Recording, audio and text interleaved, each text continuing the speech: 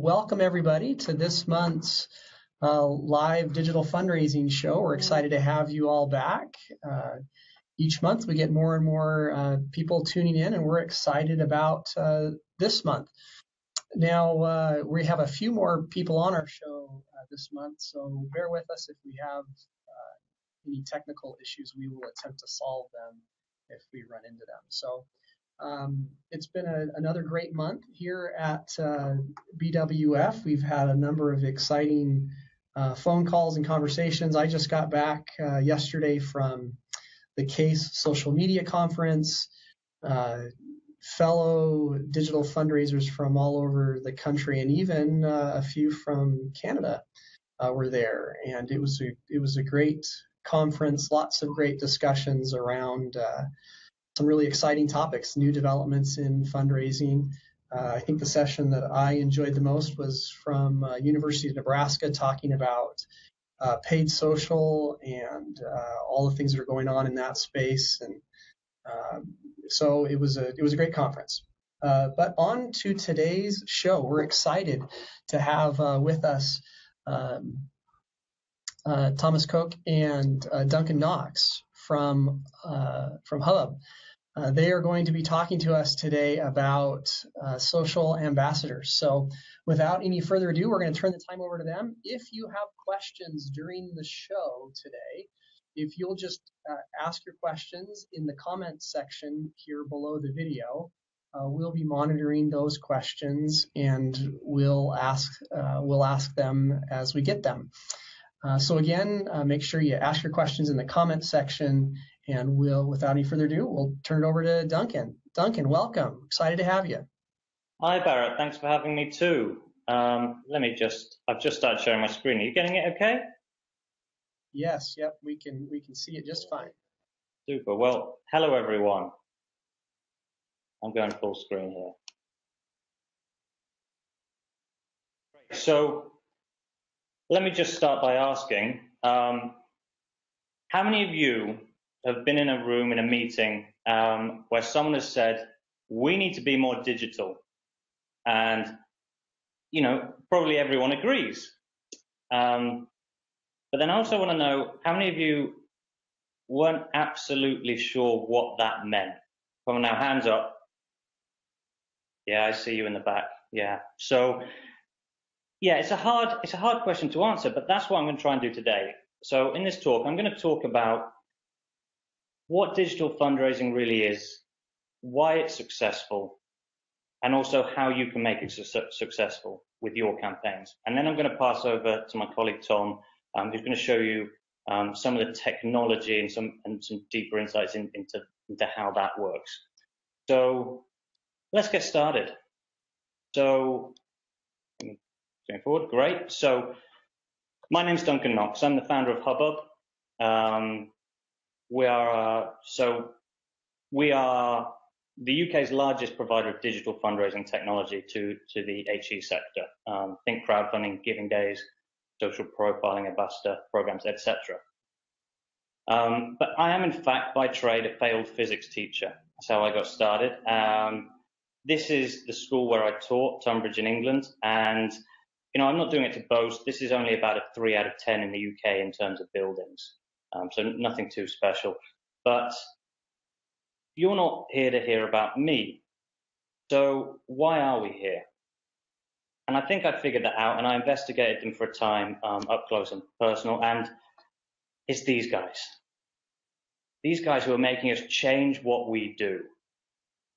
So they get a bad rap. And in fact, someone once said, if the whole world depends on today's youth, I can't see the world lasting another 100 years. So that's the first quiz question. Do you know who that is? It's a tough one. Yeah, Michigan State, you got it right. Yeah, 100 years, it was Socrates. So he said that 2,500 years ago, which means that we've been getting progressively worse generation by generation for that long, and look at us now. But maybe he had something right in that sentence, because this is what my students look like generally throughout my lessons, and maybe you'll look the same in about 10 minutes time. We'll see. So this is, though, the digital generation. Have you ever seen those kids who try to scale a newspaper or magazine page using their fingers because they're so used to it from this age, because they're looking at screens like this? So to try and start to answer what is digital fundraising, I want to talk about first some of our traditional campaigns. So another question, what's the very best form of fundraising? What's the best channel that we use? I imagine some of you are thinking face-to-face. It's a common answer I hear, and I agree. So this is one thing that charities in the UK do to try and do face-to-face fundraising, but to the masses, because we can't meet all of our alumni. Do you have these guys in the US? Where a charity anorak and they kind of stop you in the street and ask you for money. It's quite a big thing in the UK. We have a name for them. They're called chuggers. This is the word charity and mugger stuck together to make chuggers. It's not an endearing term. And the problem is, they still do it. It's not enormously successful. But the reason is it's face-to-face, but it's not particularly personal, because we're not really segmenting. We're stopping the people who look you in the eye and then we grab them for a handshake, or at least these guys do. So there's kind of poor segmentation, and it's not as personal as the face-to-face that your, say, major gifts team do. So let's try another one. Let's try direct mail. Okay, so, you know, this is pretty true. I do like getting a letter now, but what type of response rates do you get from your direct mail campaigns? Generally, I hear if we beat 1%, that's fantastic, which might be a little bit alarming. So, I mean, what would work? How do we try and get that up? Well, we segment, don't we? We use people's first names. Generally, we're just trying to make things a bit more personal. My favorite method, and I recommend you try it, is use pink envelopes, a little bit of fragrance and maybe some lipstick. That improves things no end. But we can't do that for everyone. So this is what that campaign looks like. We've got the university in the middle, and we're reaching people in one-to-one relationships. It's not incredibly personal. And maybe the segmentation we're doing isn't that personal either. Are we sending different letters based on, you know, personal interests? Or are we basing them whether they're a lie bunt or a sci bunt? Which is a non-personal form of segmentation, I'd argue. So this is a traditional campaign, centralized. Let's look at telephones. Now, I see Stanford, stay in the room. Thank you. Right, so this, you know, actually telephones work a lot of the time. We know it does. I just enjoyed this cartoon. But when we look at a telephone campaign, what are we trying to do? We're trying to reach people in a more personal way. You'll hear me say this a few times. Here's an example of what they did at Australian National University. So some of you might have tried this as well.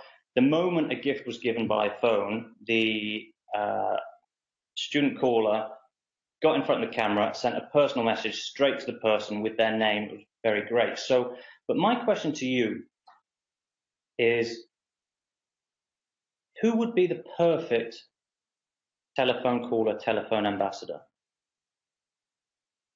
I know we use students for good reason, but is there anyone else that could do a better job? What about a donor? Let's say I gave to my institution and they then persuaded me to go and tell my friends, my best friends that know all sorts of stuff about me and I know about them, and said, this is why I gave. I think you should give too. Because of that personal relationship, I can be really direct and put pressure on in a friendly way. And it's something that I've maybe seen once, but not widely at all. And this is what that campaign looks like. So traditional direct mail, centralized. Now, when we use student callers, what we do, you can see the nodes in the diagram. These are our callers, they're ambassadors. They're people who are trying to reach people in a closer. The lines are shorter, as you can see in the diagrams. That's intentional. It's because it's a slightly closer personal relationship. So that's what we're trying to do. We're decentralizing that campaign. Now, why does it work a bit better? Why do we do that? Because nobody wants to be treated as an impersonal person. They want to know about something. They want to be treated as an individual, because that isn't, in fact, anyone. I mean, we're actually like this. And we're wonderful and beautiful and colorful, and we all have their own interests. Now, what would you do with these people? If you've got a pirate, who's going to make the ask? You get another pirate to ask them, because they can communicate with them. The guy who's flipping you the bird, guy at the top, maybe don't ask them at all, because you found something out about them and what they think. Maybe they didn't get very good grades. Who knows? So what we need to do is try and have as many personal relationships, discussions, asks for money as we can. And how can we do it for our entire alumni base? It's tough. We can't meet everyone. Maybe we can't phone everyone, but how can we do it personally? And this is where social media enters. So this is an example of a fundraising ask shared by an alumnus, a class giving rep at Babson College in Massachusetts. Now, what they do is they have loads of giving days every year. They've been doing it for a few years now, and each one is for its own class year. So they do lots of small ones, but they can focus on that year for that, say, fortnight, or for that day in that fortnight. So this guy, Boris, says, I've donated, and then he starts to tell his friends about his family, about an update, about how his baby girl Ava is doing. And his friends, of course, reply, and they do the same. And they've built this bit of a giving tradition. And this is what happens with social media. I mean, you might be able to ask your donors to go and tell their friends. Some would do it, some would feel awkward, and you're maybe not sure what they're going to say. But with social media, we're a lot happier sharing things and being friendly. So why is that true? Well, let me ask you a question. Before I answer that question, so this is what happened with Babson when they did it like this. They basically, over the last 4 years, doubled their participation. It's really quite fantastic. I'd love to see how it's going this year as well. If you'd like to see the full presentation, there's a slide deck at the Hubbub Sharing Center. If that's of interest, I've got a link at the end of the presentation. So, my question to you: the last time you asked out someone on a date, did you text them or phone them? If you're anything like me, and I know, or most people now, we probably text, because it's a bit easier. Do you know what? You can plan your jokes. That helps. You can write the perfect message, and it's less scary. You're not going to get rejected. It takes the pressure off. So it's just one reason why social media is filling this gap of reaching people. Right. So that's what I think digital fundraising is. Maybe the best word is social fundraising. It's simply about reaching more people, but in a personal way. And that's the power. That's how our world has changed. So maybe we call it social fundraising from now on. Right. We've got to reach people, though. And the way to understand how to reach people is to understand their behaviors. Now, I don't know about you, but when I think about alumni, sometimes I think of bacteria. Yeah, I see you nodding. Yeah. So what does that mean now? So to show you what I mean by this, I'm going to show a little video here. It's a Ryan Gosling kind of viral video, went really viral. You might hear a small sound, but not too much. You're not missing it if you don't hear words.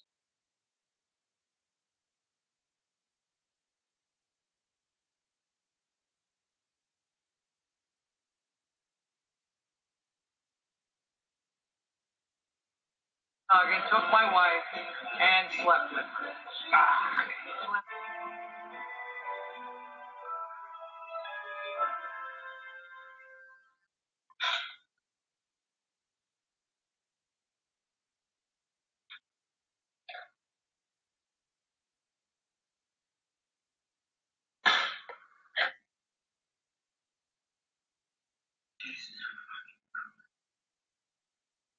or a motorcycle, not a U-Haul truck.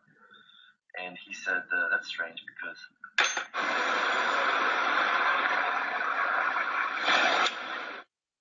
Right. So that was a huge viral campaign, reached millions, and it was just funny. In fact, there was a set of different videos.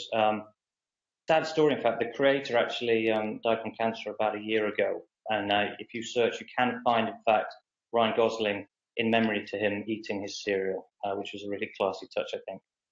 But this is what one of the campaigns looked like within it. I call it a campaign because we understand that word. So viral growth, this 1.1 share messages is shared by 1.1 people, is shared by one, is just, it's a myth. That form of viral growth is a myth. In fact, what happens is, just like the bacteria, we have high influencers who share messages and content and reach people. And the bigger the influencer, the further the message reaches through the Twitter sphere, as you can see. So here's a big influencer on the left, and it's spread a bit further. Now, the question is, are there things that we can do to prepare our campaigns to do this? So that's what I'm going to talk about in the second half. I'm going to talk about how we can have strategies to do this automatically to help our campaigns go further. But I think this is probably a really good time to break and see if you have any questions at the time. So Barrett, let me pass back to you just now. Sure, thank you. Now, those of you who are hearing that we're now in Q&A session, there is a slight delay from when you hear that we're ready for questions and when you actually hear that. So if you do have questions, feel free to put them in the comments section below. Otherwise, I do have one for you, Duncan.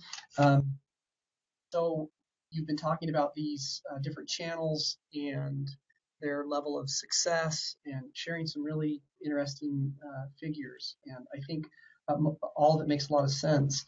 Can you maybe address messaging for a moment? What kind of messaging have you seen that helps a campaign to spread? Sure. Well, so Ryan Gosling is the example I used because it's fun and interesting. And if you share it, you get credibility or kudos from your own friends and crowd because they wanted to see it and they're glad you shared it. Now, it's obviously a bit harder with fundraising campaigns, but there are some very funny ones. University of South Carolina had one a few years ago where they had their mascot dressed up walking around the campus. It was very funny. I liked it. Do any of you read The Oatmeal? So it's kind of an online cartoon by Matthew Inman. And what he says is that to create social media or messages that spread, you need to create things that people desperately want to click. And he says people should want to click them so hard that Facebook's servers eventually poop their pants. I quote.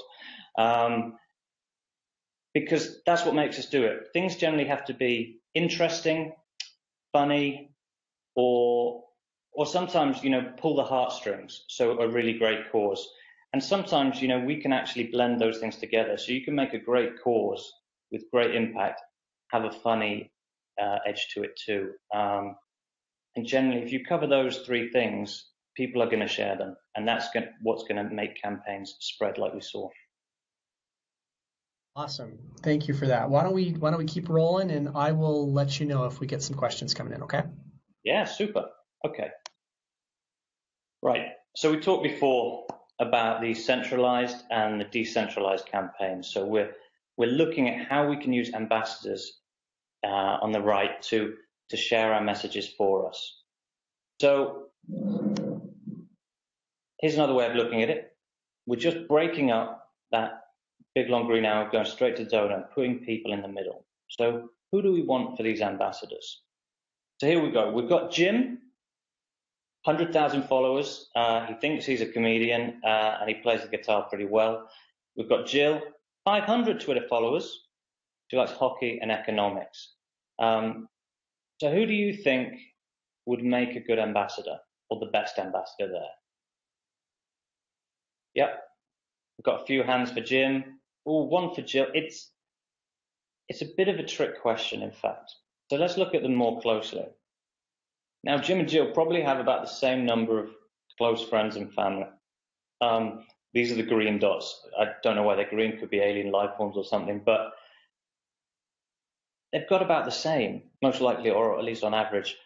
And then let's look at the red. So this is a slightly larger network of these people. And Jill's got slightly fewer. These are probably people, friends of friends, people maybe she's met once. Maybe there's some shared interests. And Jim's a bit better at connecting with them. Now, when we look into the slightly bigger network, again, the extended network, the blue dots, Jim's got a big network, 100,000 followers. This is probably from people who like his comedy, like how funny his tweets are. Maybe they listen to his band. They can't be that personal a contact unless he's a massive celebrity and people feel that way. So what are we really interested in though here? If we just wanted to reach as many people as possible for a marketing campaign to get people to join our university, maybe, the more the merrier. Now with fundraising, of course, we know that the people who typically give to our institutions, they might be parents, usually alumni. It tends not to be the completely random stranger, often at all. So what tends to be most important in fundraising is the close networks of these people. And therefore, whether Jim or Jill's the best ambassador is less so about their network. It's more about how much they like you and how happy they are to share your messages. And our goal is to find these people. So we've identified a bunch of ambassadors. Maybe we've got Jim and Jill. We found out that they're both tweeting about our university. And we've got them all. Maybe we've got 200 ambassadors ready to go. We've got some messages lined up that we're going to share before our campaign. Maybe it's our giving day. And then we remember, maybe they're not going to share. What come the day? Maybe they're going to get nervous and not share it. So why might that be? Now, who said this? Let's see if everyone knows. Culture eats strategy for breakfast. Tougher one. Now, arguably the father of modern business practices, it was Peter Drucker. And he was saying that about how you build a business, but it's also true in how you build a campaign and a culture of sharing and giving at your institution. So we've got our strategy ready. We've got the high influencers, but actually the most important thing is culture. I'm sure a lot of you agree with me. You can look at those, maybe a really old, small, private university with great participation. I think they're really, fundraising is okay for them because there's that culture of giving already. And that's why. But are there things that we can do to start to create that and create it pretty quickly to help our campaign? So going back to Babson College, so what happened here was all of the alumni share messages about their families. That's a tradition. It's creating some culture in this. They're looking forward to each year. It's the time when they're going to connect with their friends and tell those stories. So immediately, that culture of sharing about their family is reinforcing the sharing of the fundraising asks and telling people about your gifts. So suddenly that culture is coupling with our strategy of identifying people like Boris who will share for us. So that's a start. Now you might think, well, that's all right for them, but that we just couldn't do that. It would be really hard. And this is Bryant College, and I think this is just about the perfect way to get people to share our messages.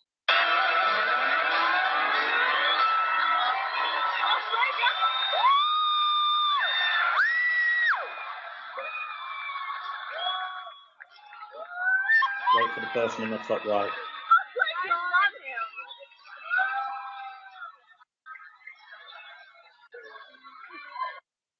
Someone else went in. I don't know if you could hear in the back there, but someone said about halfway through, I love him. Now, if you want to build goodwill at your institution and create a culture, I guarantee you that every Bryant College student and probably many of the young alumni, if not many of the middle-aged and older alumni too, will watch this, probably many times, and they will share it because they'll be desperate to share it. So that's challenge number one after this call, is get a meeting with the president and ask them to jump in the lake. Maybe be delicate. But that's one way to kind of make messages share, make them interesting. So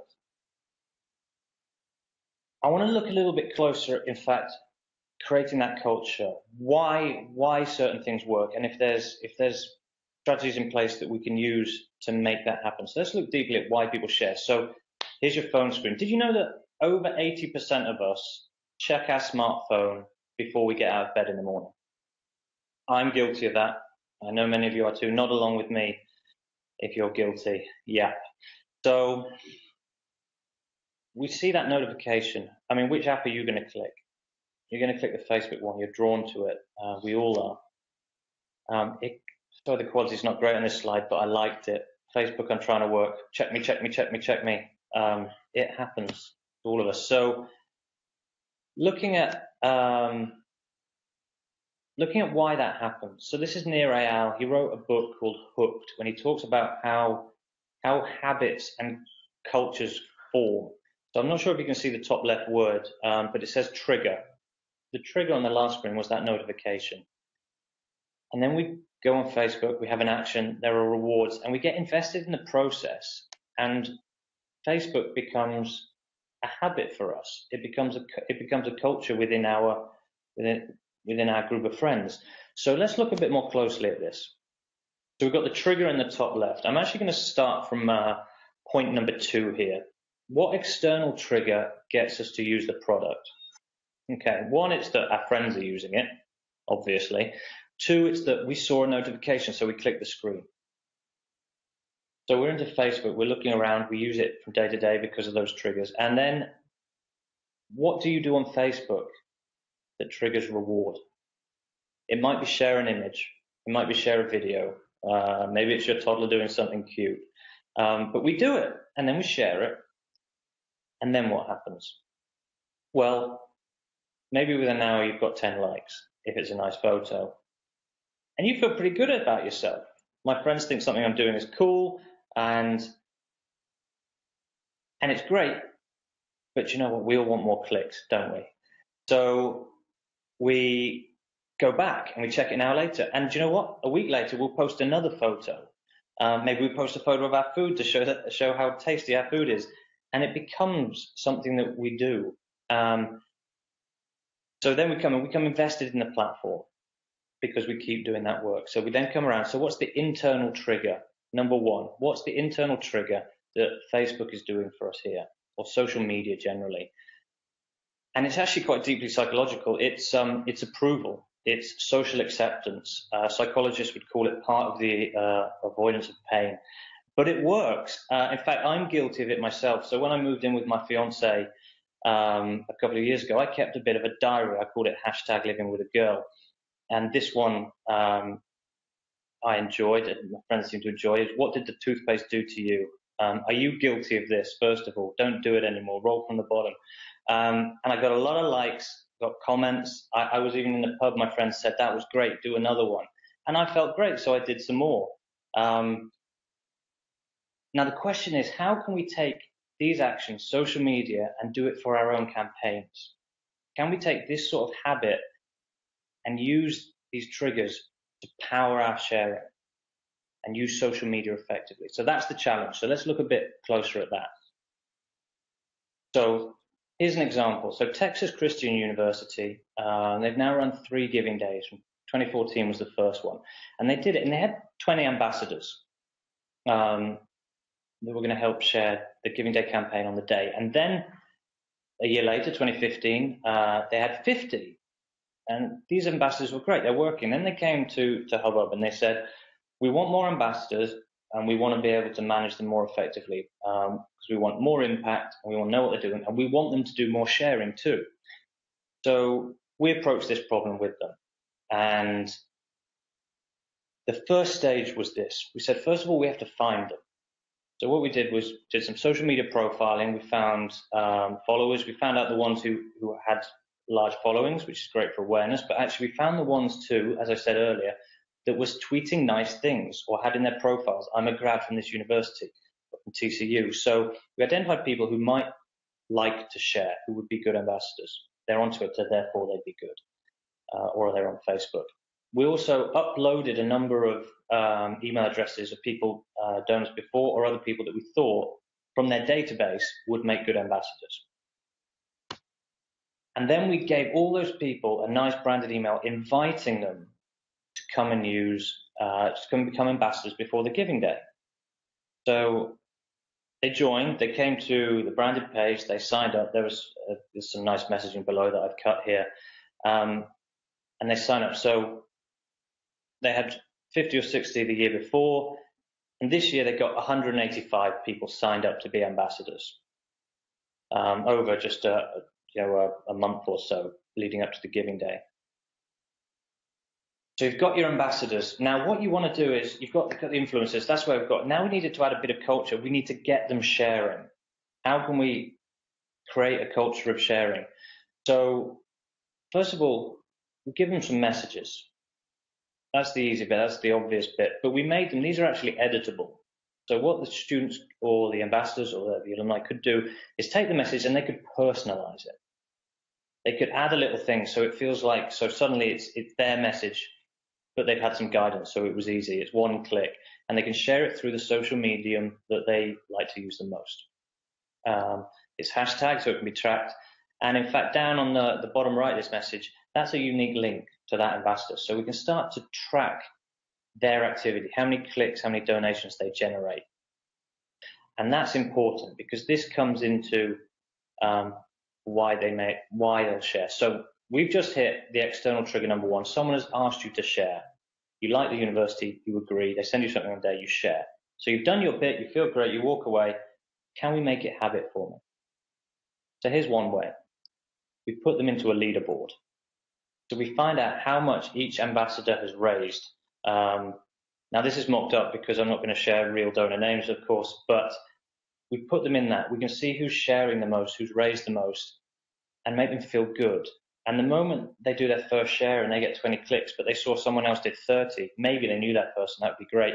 They're going to share again on this day, on the days leading up to the giving day. They really want to win. And do you know what? If that's not enough, let's make them even more incentivized. Let's offer them prizes for being the best sharers, for getting the most Facebook posts, for doing the most social media clicks. That's another way just to create that culture of sharing, making it fun, gamifying it. And you know what? It doesn't work with everyone. I guess some people didn't know what they were signing up for, but what you can do is you can go, wow, that person's not shared much, so I'm just going to remind just that person. I'm going to send a personal email to them. I'm not sending it to everyone, so they know, oh yeah, I haven't shared this morning, I'm going to share now. So that's quite powerful too, and just in terms of managing them. How did it go? So in 2015, they had a little over 7,000 Facebook views on the giving day, a little over 20,000 Twitter impressions.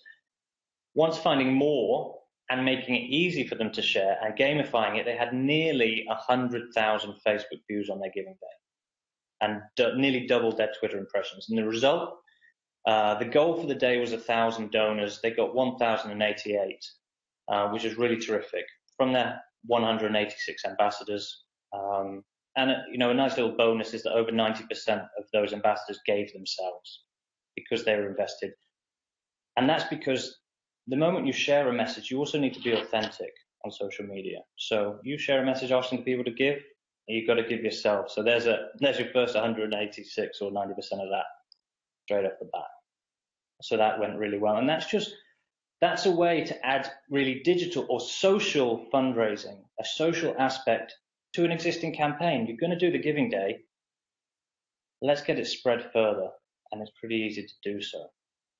So no digital talk would be complete without a mention of the Ice Bucket Challenge, of course.